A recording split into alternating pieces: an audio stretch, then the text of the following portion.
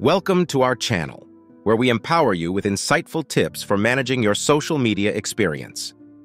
Today, we'll explore a crucial aspect of Instagram privacy: hiding your follower-following list.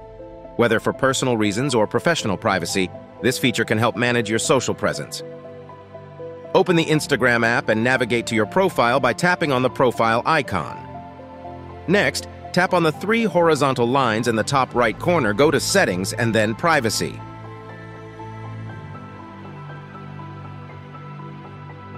Choose Private or Only Me to hide your list from others.